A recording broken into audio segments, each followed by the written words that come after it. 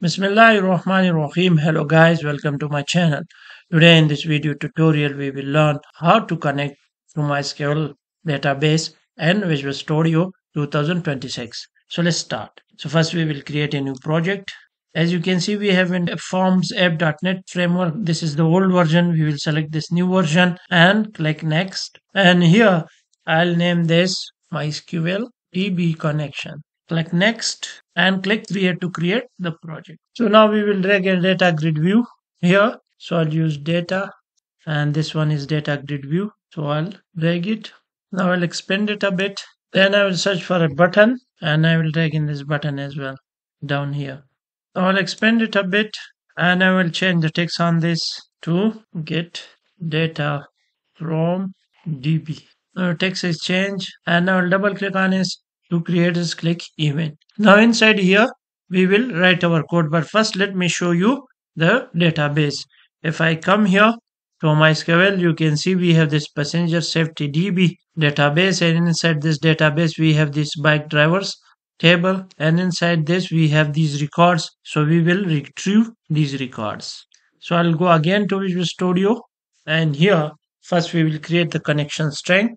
So I'll use string const string equal, and here I will use server equal local host semicolon. Then we will use database equal to passenger underscore safety underscore DB semicolon, and then it takes user ID, user space ID equals, and here we will use root, and as we are not using any password, so we will use SSL mode equal to none semicolon and semicolon at the end. We will remove the space here in SSL mode as well as these spaces. Now our connection string is ready, so we will create our connection. So to create the connection, we need a dependency called MySQL.data. So I'll right click on this NuGet package manager. I'll go to this browse and I'll search for MySQL.data. So this first one we will install this, apply, accept, and as you can see a green tick appear here, so it means it is installed. Now you can see it here in the install tab.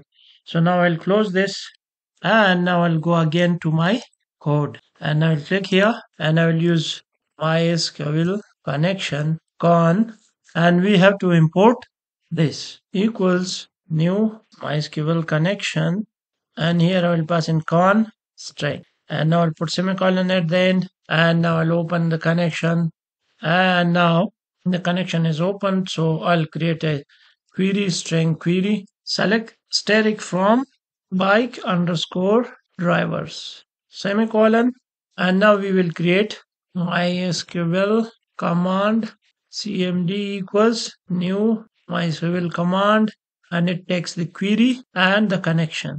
Now we will execute this MySQL command. So we will use MySQL data reader equals cmd dot execute reader, and then I'll put semicolon at the end. Now we have all the data in this reader, so we will create a data table dt equals new data table dt dot load, and we will use reader semicolon, and at the end we will give this data table as a source to data grid view one dot data source equals dt semicolon. Now our code is created. Here we create the connection string, then we give this connection string to MySQL connection, we open the connection, then we create the query, give the query and the connection to MySQL command, then execute the query, and then load the data into this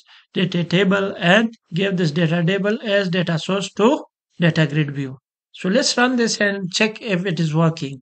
So now you can see that all the data from that table is retrieved and drawn here, 47 records. So in this way you can connect to MySQL database in Visual Studio 2026 and can retrieve data. So I think that's all for today. I hope you like the video. If you like the video, please like, subscribe and comment. Thank you.